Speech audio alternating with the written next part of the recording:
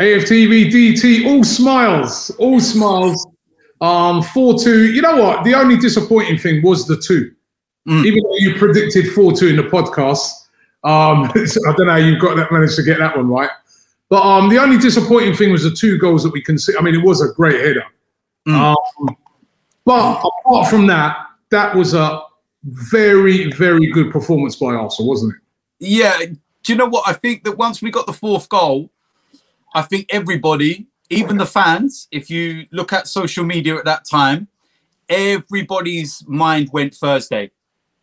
It just went Benfica. Game's done. Let's concentrate on them. Everyone was already making substitutes in their head. I was sitting there going, take him off, do this, do that.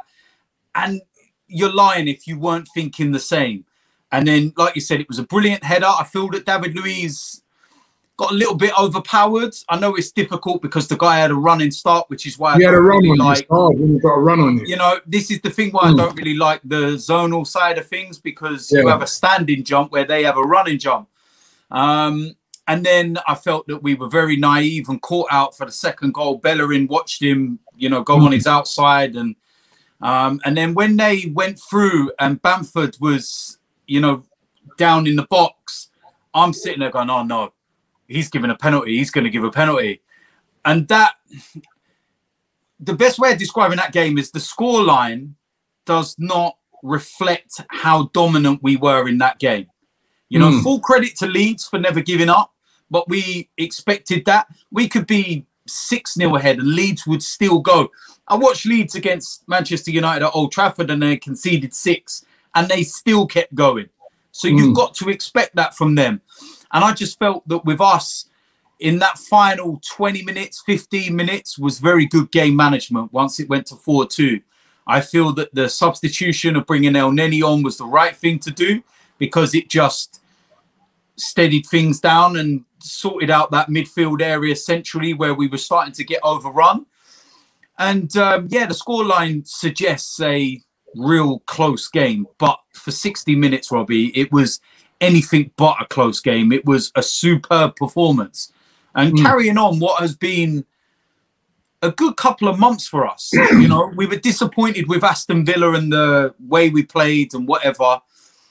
But you look at the Wolves defeat, we played so well. Then before that, we've got victories and the draw against Manchester United. The performances have been really good over the last couple of months and more positive, shall we say. And yeah, we got the 3 points and that's the most important thing. And, you know, going into Thursday.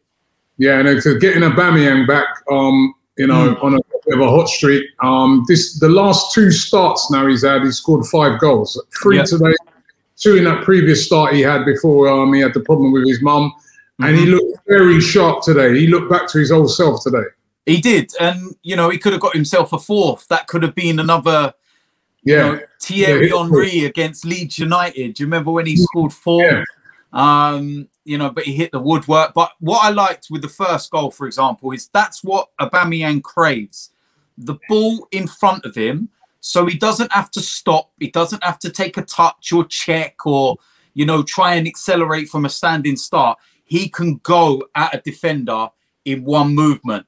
And the defender doesn't want Aubameyang running at him with pace. Few step overs, twist the defender up. And I think the goalkeeper thought he was going to do his usual, which is bend it to his left-hand side. And Aubameyang just chopped across the ball and pull it near post. Brilliant goal. Penalty was superb. You can't ask for more than that when you're taking the penalty. Hit the side netting. And then did Emil Smith-Rowe mean the cross? I thought he did. Look, you'll have to ask him, but I don't think any of us care. You know what I mean? If he did mean it, then that was genius in terms of the vision. But yeah, look, it was the run off the shoulder of the defender. I think maybe 6 weeks or so ago, Aubameyang might have been standing still and the ball would have gone out for a goal kick or a throw-in. He wouldn't have been on his toes and anticipating. So he's definitely, you know, getting himself back to where we want him. And we've said it, if we're going to do anything in the Europa League, Robbie, we need Aubameyang scoring. And, you know, I do think that playing against European teams, you know, might well suit us better than the physicality and the demands of the Premier League. Obviously, we're going to have to put that to the test on Thursday, and we've got no tougher test for the round that we're in, Benfica. And, you know, there's going to be a few familiar faces there. But we've set ourselves up nicely to go into that game. That's the main thing. What did you make of the performance of Odegaard? I was quite impressed with him. I was quite impressed that he lasted as long as he did. Very energetic as well. Very energetic. And, you know, it bodes well. At the end of the day, it was his first start. You know, but what I liked was that he demanded the ball. He was, you know, demanding to be involved. He kept it simple. There was a few nice touches. There was a couple of moments where you like release it a bit quicker, but that will come. That's his first. He should have had an assist. Bellerin, but he cushioned through a lovely ball for Bellerin, and then Bellerin's touch was just a bit too heavy.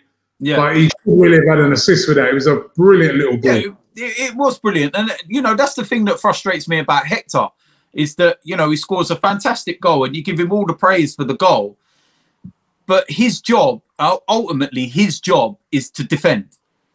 And what he did on the, you know, second goal is just, it's not good enough, that kind of thing. And, you know, if we defend as silly as that against Benfica, we will get cut open. So those are little things that we need to eradicate from our game. It'd be interesting to see whether Tierney's available for Thursday. It's sounding like he may well be. And then Arteta's got a selection headache on his hands. Does he go with Cedric or does he go with Bellerin? That'll be the first time he's got to actually make that decision since, you know, Tierney's been out for a month. But overall, this is one of those games where you can easily lose against Leeds United because they're a side that attack. They're dangerous. They've got really good players. And, yeah, we've got the 3 points. And that's the most important thing at the end of the day. Really important to get those 3 points. One last thing. The penalty that was overturned by VAR. Yeah. What did you make of that incident? Again, it's another inept, poor refereeing decision. You know, I wish the referee would have a pair of balls and actually stand by his original decision. You know, you've got to put the blame solely on the VAR referee because he's the one who said, you need to go and look at that. I think you've got the wrong decision. But I can't understand anymore what is VAR being used for. We're being told by expert Peter Walton last week that VAR is not there to make the correct decision. Strange, but those are his words. And it's also only to be used if there's a clear and obvious error. Now, I've watched the replay. The referee has an unobstructed, clear view of the incident.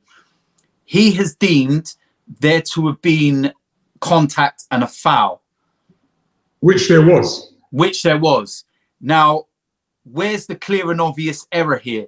If a player was in front of him and he's kind of blindsided and trying to look round someone, and you can understand VAR saying, I think you might want to look at that. You may have just been a bit obstructed. You didn't see this. Or on the blind side, Saka's holding on to a player's shirt or whatever that you can't see. That, for me, is a clear and obvious because you need help in that situation. But this, the referee's made a decision. It should stay with his decision and it should be a penalty. And it just seems to happen. And coincidentally, it seems to happen to Saka. How many times is Saka being brought down and we're getting nothing? And look at Saka's face. Before they even made the decision and they went to VAR, he's looking like, what? What are you on about? Why? And I'll tell you what, why don't you go and book him? If you don't give the penalty and you don't think he's been touched, go book him. Because clearly you think he's dived. So what is it? Go and book him then. You know, and then we're having to deal with the David Luiz situation. And then we're having to deal with this. And you're looking at what is a clear-cut penalty in their eyes and what is not. So where does it, you know, where do we meet in between this now? Where? Something's got to be done about these referees. We know, and we've known for a long time, how poor these referees in this country are. Arsene Wenger called it years ago. He called it and he got in a lot of trouble for it. But he was right about it. And people are starting to see it. The technology has now started to show just how poor these referees are. Beforehand, there was always an escape route. One look, it's a fast game. It's a difficult job. You can hold your hands up and say, we all make mistakes. You can only see it in one time. If only they had the benefit of a replay. Now they've got the benefit of the replays and they're still getting it wrong. Shows how poor they really are. But today, we can actually talk about the victory in the football and not a referee and ruin everything for us. DT, thanks very much. And we move on to Thursday. Yeah, man.